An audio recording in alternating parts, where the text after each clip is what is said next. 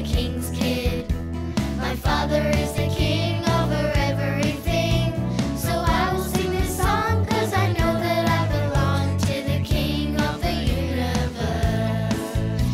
So I will sing this song 'cause I know that I belong to the king of the universe.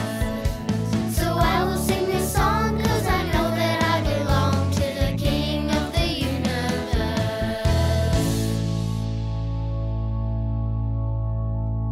Ahoy there everyone, and welcome back to King's Kids. It's Arnie here from Arnie's Shack. Great to have the members of God's royal family here again. Because we are sons and daughters of the King of the universe, we are all King's Kids. I just love that.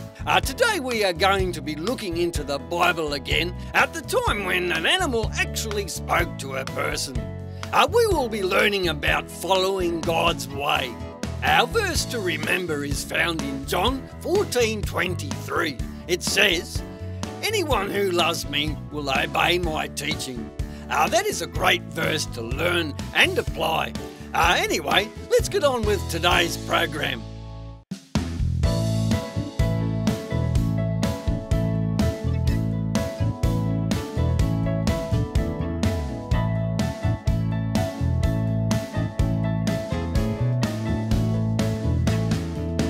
I'm a king's kid, yes I'm a king's kid.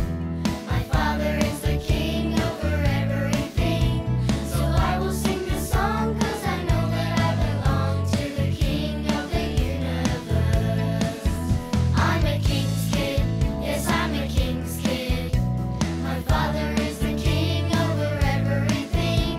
So I will sing this song 'cause I know that I belong to the king of the universe. He gives me peace that passeth all understanding, the joy that overflows. Isn't it just totally amazing, the love that my Father shows? I'm a king's kid, yes I'm a king's kid.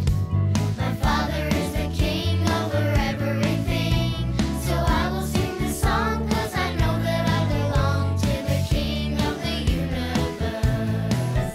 I'm a king's kid, yes I'm a king's kid. My Father is the king over everything. So I will sing this song 'cause I know that I belong to the king of the universe. So I will sing this song 'cause I know that I belong to the king of the universe. So I will sing this song 'cause I know that I belong to the king of the universe.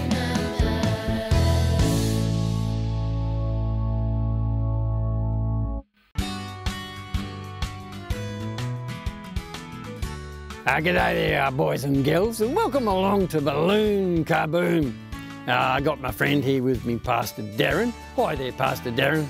Hi Arnie, hi boys and girls, it's so good to be back again.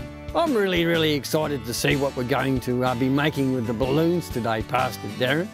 Well, I am too. Well, today I have an orange balloon.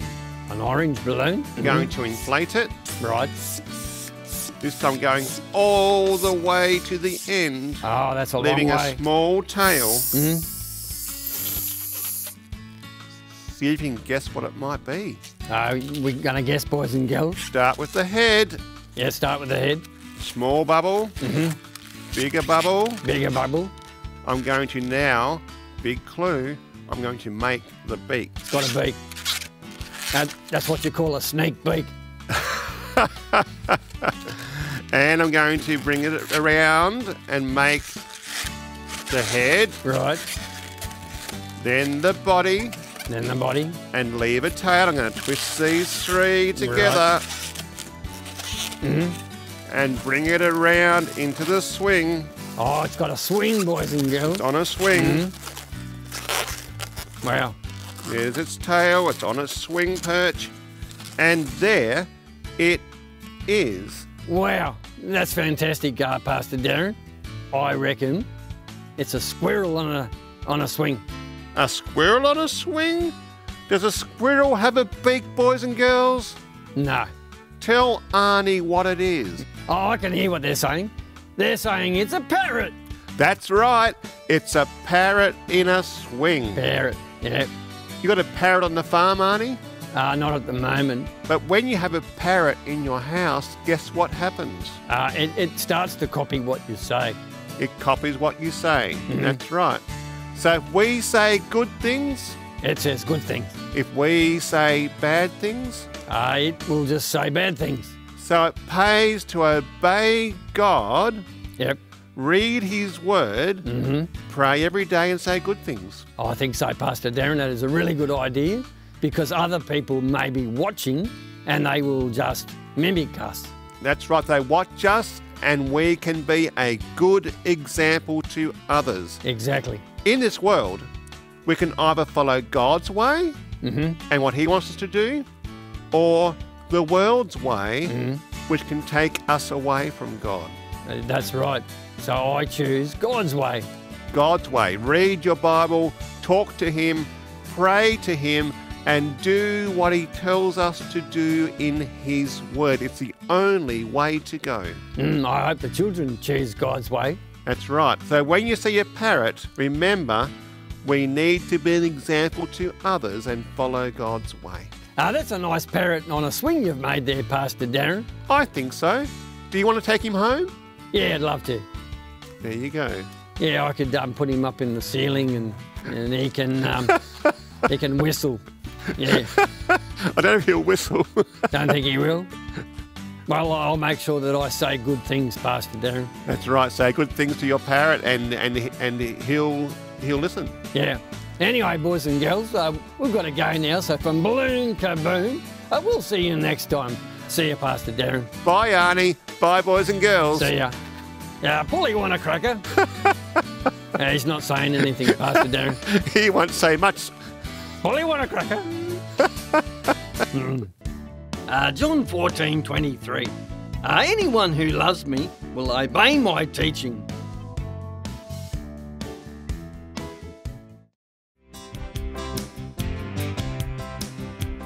Hi everyone, my name is Nurse Betty. One of the things I love to do is to teach boys and girls how to stay healthy. Today, we're going to talk about drinking water. Do you know why water is good for you? Here are some of the reasons. It helps to break your food down, making it easier to go to the toilet. It keeps your body cool so you can regulate your temperature. It really helps your body to function better. Children who are between 5 and 8 years of age should drink at least 5 cups of water each day. If you're between 9 and 12 years old, you should drink 7 cups. And if you're over 13, you should be drinking 8 to 10 cups of water each day. Always drink more water when exercising or on a hot day, as your body loses water quicker in those conditions through your sweat. It is important to always keep a water bottle with you. Even if you don't feel thirsty, you still need to drink water. Dehydration is what happens if your body does not have enough fluid in it. Dehydration can cause headaches, make you tired and cranky, and also affect your concentration. Remember, water is what your body needs, not sugary juices or soft drinks. How many cups of water have you drunk today, boys and girls? Might be time for you to go right now and have a drink of water. Boys and girls, remember that Jesus loves you. Take care of your body and take care of each other. Stephen here again. How are you all going today? Are you ready for another story from the Bible? It's a pretty interesting one today, about this guy called Balaam and his donkey. Anyway, the Israelites were getting close to the promised land. The countries around, though, were worried. They saw how the Israelites were blessed by God. When they went into battle, they would win the victory. King Balak, who was the king of Moab, could see that he had no chance of defeating them.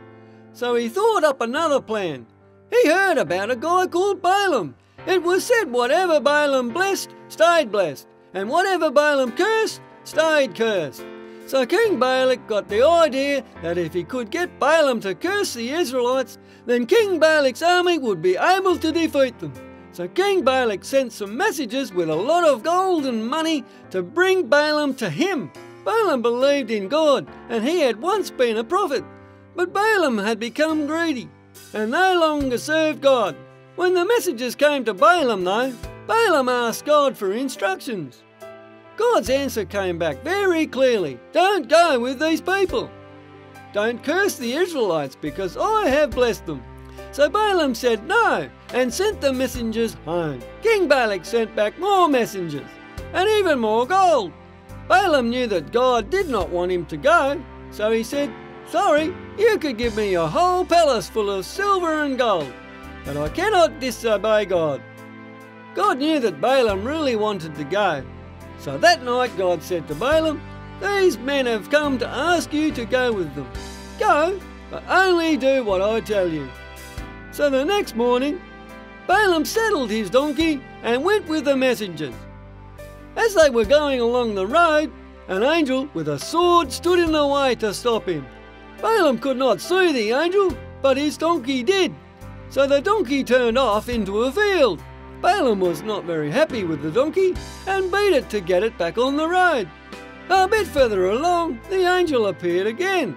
This time, the donkey moved against a wall, crushing Balaam's foot. Balaam was even more cranky and again beat the donkey. A third time the angel appeared, and this time there was no place for the donkey to go. So the donkey lay down on the road. Balaam was really angry by now and beat the donkey. At this time, God made the donkey speak, and it asked, "What have I done to make you beat me these 3 times?" Balaam was so angry that he answered without thinking. "You have made a fool of me," he said. "But you have ridden me for years," replied the donkey. "Have I ever done this to you before?" At that point, Balaam saw the angel. The angel said to Balaam, "If your donkey hadn't turned away from me, I would have killed you by now." Balaam had been saved by his donkey. "I have sinned," responded Balaam to the angel. "If I am wrong, I will go back." The angel told him, "Keep going, but only say the words that God puts in your mouth." When Balaam finally met King Balak, he warned Balak, "I can only say what the Lord wants me to say." That day, King Balak took him to 3 different places and asked Balaam to curse the Israelites. Every time Balaam opened his mouth, blessings for the Israelites came out instead. Balak was angry. "Go home," he ordered. "I called you here to curse my enemies, but you have blessed them 3 times. Balaam answered, "Didn't I tell you I couldn't do anything against the command of the Lord?" We also need to make sure that we follow what God has asked us to do. It is not about making money or getting rich. It is about following God's instructions for our lives, listening to God's voice and following His commands, trusting God and using our words and actions to honour Him. Hope you've enjoyed our Bible story today. Go and look it up for yourself in Numbers chapters 22 to 24. Take care, stay safe, and God bless.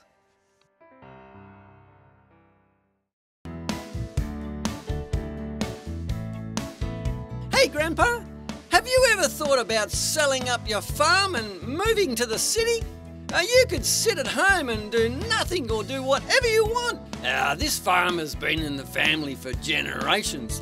It's not about money. It's about being content with what you have. But haven't you been tempted just a little bit? No, never. Shane, you see that big old oak tree over there? The one I climb and I get to see for kilometres and kilometres? Well, your great-grandmother planted that and watered it by hand during the Great Depression. And the shearing shed over there was built by your great-great-grandfather after the First World War. Wow, there is so much treasure on this farm, Grandpa. There sure is. This farm tells a story, and you and I are part of it. So we are living treasures. That's right, Shane, especially in God's eyes. It says in Exodus 19:5, "Now therefore, if you will indeed obey my voice and keep my covenant, you shall be my treasured possession among all peoples, for all the earth is mine." I am a treasured possession of royalty? Wow, that makes me feel awesome. Yeah, spot on, Shane. And speaking of treasure, I'm on it. Here's your wallet. Let's go do some e-giving. I love giving your money to God. Let's give heaps. Steady on, Shane. But remember, you can never outgive God. Now, Grandpa, tell me the story about when this old shack was built. Oh, yeah. This old shack was built during the Great Gold Rush.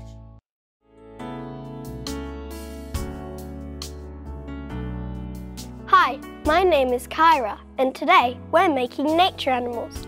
I've chosen to make nature birds, and to do this, I need to use some glue, a log, a little stick for the glue, some gum nuts for the birds, some wings, which can be leaves or petals, and a bit of bark for their tails, and even like a couple beaks out of stones, and the stones can also be eyes. Next, I'm going to use some glue to put the wings on.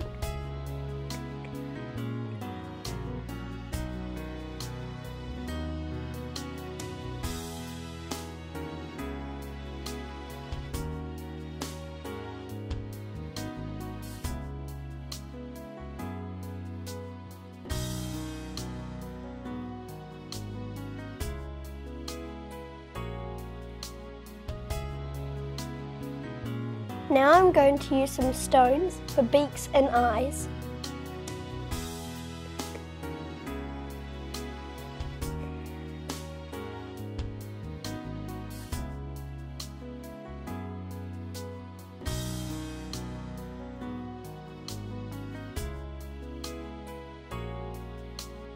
Now I think I'm going to put some wings on for the other birds.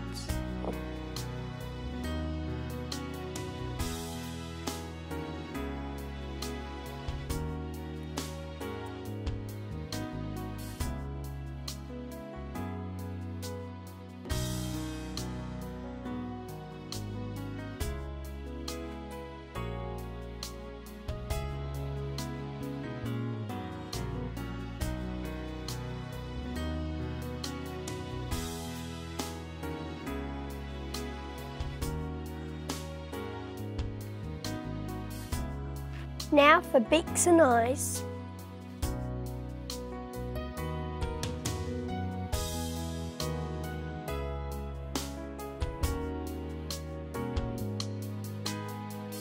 Next, we're going to put our birds on our log. I've already put some glue on it.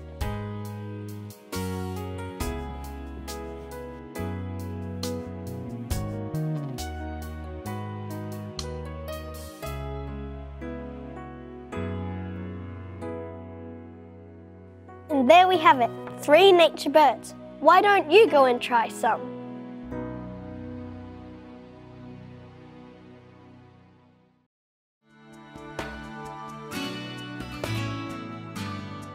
Well, Andy, that was a long story about Balaam, but very interesting. It was from the book of Numbers, chapters 22, 23 and 24. How about we pray before we put it in our own words? Dear God, please guide us. Thank you. Hey, Andy, do you want to start the summary? Yeah, sure, Shane. Well, the Israelites moved to Moab, and all the surrounding countries were worried because Israel seemed to be a blessed nation. So King Balak got all the nations together to see if they could get rid of the Israelites. They decided to get this guy called Balaam to curse the Israelites. Huh. So they called Balaam and told him that they would give him lots of money if he cursed the Israelites.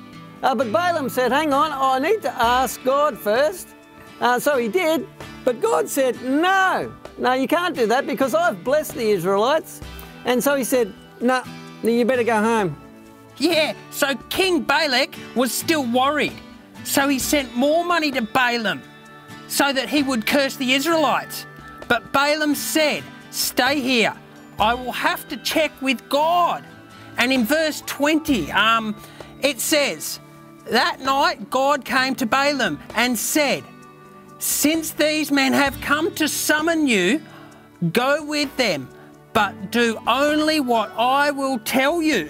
So Balaam got up in the morning and started riding with them on his donkey.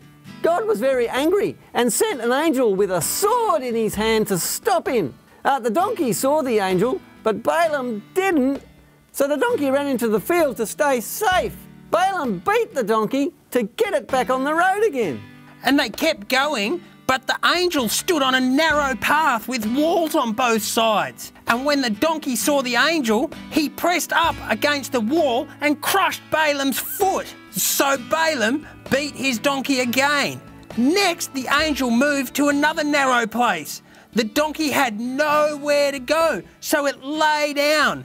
And Balaam again beat the donkey with his stick. Then God made the donkey speak. It said, "Why have you beaten me these 3 times?" Balaam said, "You made a fool of me, and if I had a sword, I would kill you." The donkey said, "I've been your donkey for ages. Have I ever done this before?" And Balaam replied, "No." And then God opened Balaam's eyes, and he saw the angel standing there on the road with a sword. So Balaam bowed down to the angel. The angel asked, "Why did you hit your donkey 3 times?" The donkey saved your life by turning away." The angel told Balaam to keep going, but he could only say the words that God put in his mouth. So when Balaam arrived, King Balak took him up to a mountain where he could see the Israelites.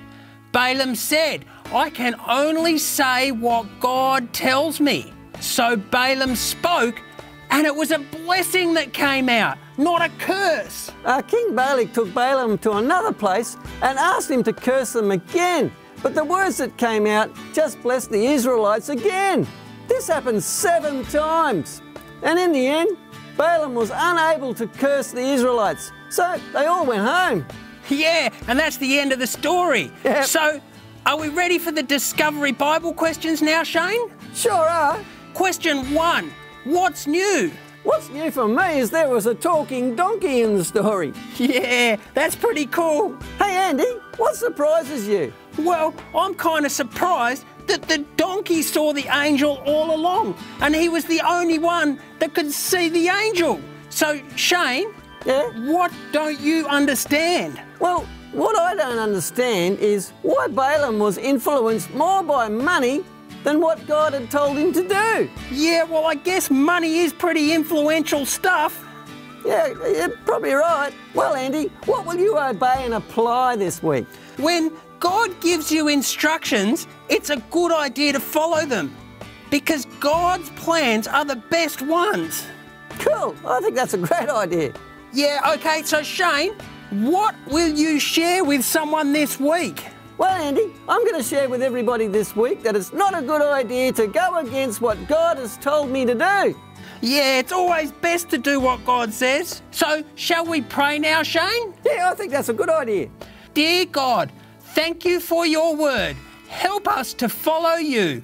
Amen. Amen. Well, Andy, I've really enjoyed this series of Discovery Bible studies. Have you? Yeah, it's given me a new way to look at the Bible. We'll have to get together and do this again sometime. Oh, yeah, we will.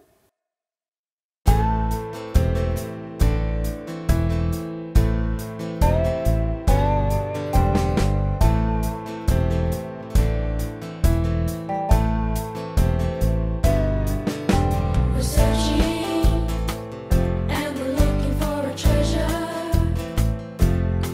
We're treasure hunters, looking for a clue. We're searching.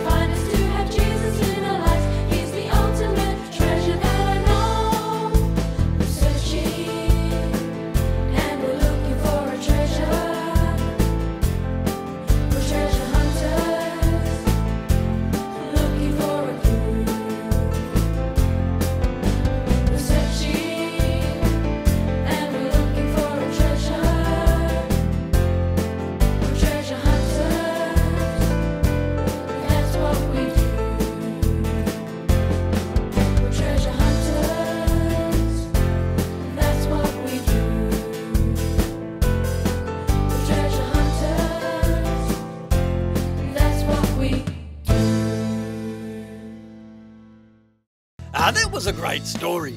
Can you just imagine that donkey talking? I wish I was there to see that. Imagine Balaam's face when he actually realised he had been talking to a donkey. One of the most important things that we can learn from this story is that it is always best to follow God's instructions.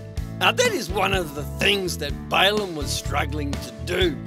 I think it is sad that he used to be a prophet of God, but the money became more important to him, so he just started trying to get more and more money instead of following God's way.